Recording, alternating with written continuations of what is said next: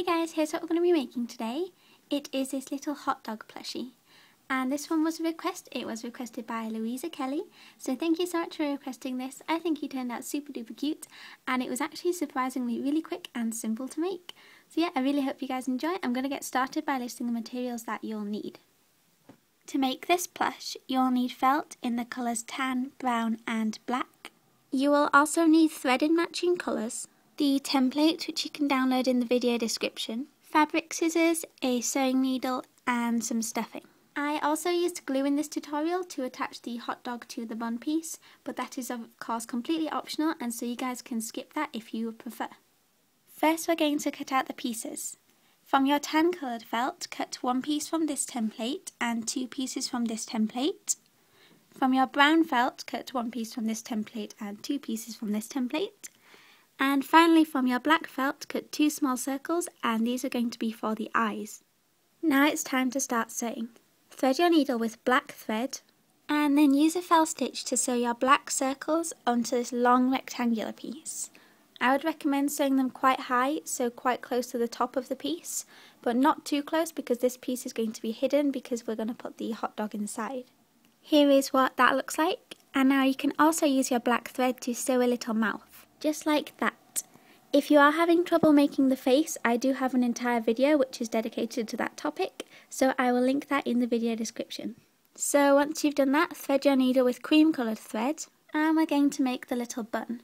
So what I'm going to do is I'm going to take this piece that you've just sewed the face onto and I'm going to fold it in half, and you need to make sure that the face is actually on the inside of the fabric. And now using my cream coloured thread, what I'm going to do is I'm just going to sew all the way down this edge using a blanket stitch.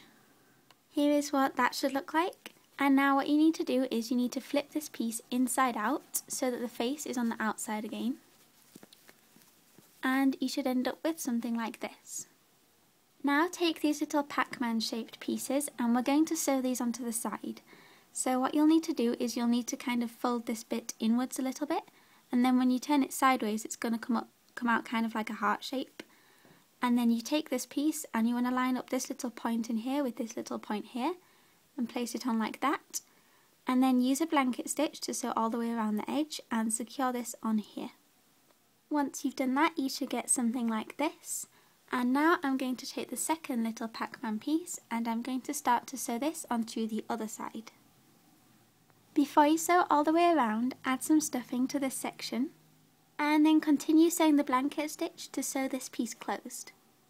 I sometimes get asked how you hide the thread when you are finished sewing the blanket stitch, so I'm just going to show you guys real quick.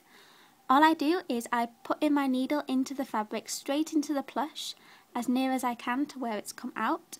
So I'm just going to poke it in right there and then pull it through, like kind of through the plush and poke it out at some random point. And then you pull your thread all the way through and then basically all you have to do is pull it as tight as you can, or not too tight because it might snap, but pull it quite tight and then cut it close to the fabric. And as you can see the thread just kind of goes inside the plush and gets hidden on the inside. Okay, so now that the little bread bun is finished, we're going to move on and make the sausage, or hot dog, I guess.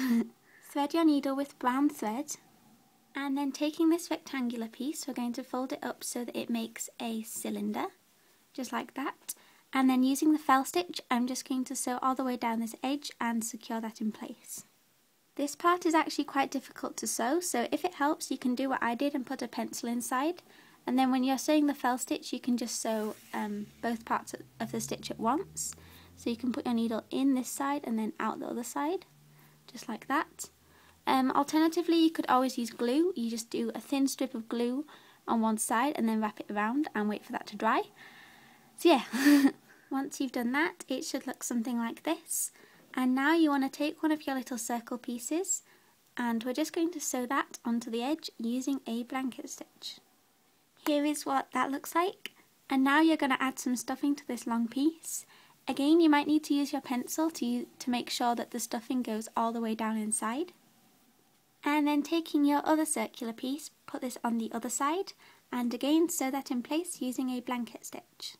Place the hot dog inside the bun and then we are finished. This is optional, but if you like you can cut out a strip of red or yellow coloured felt, and that can be the mustard or the ketchup. And I'm just going to use glue to glue this on top of my hot dog, like that.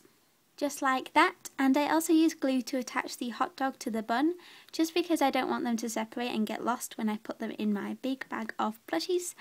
So yeah, thank you so much for watching this tutorial. I really hope you guys enjoyed it.